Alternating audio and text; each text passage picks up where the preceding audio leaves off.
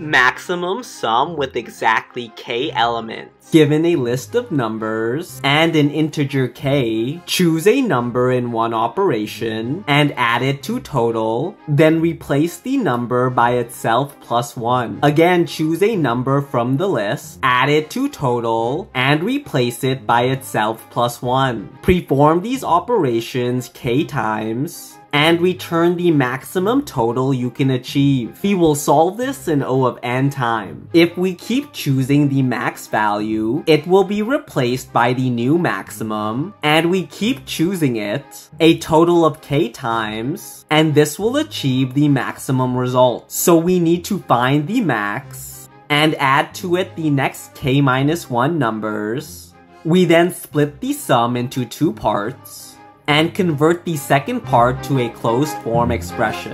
And here's the code to do so. Please like and follow for more.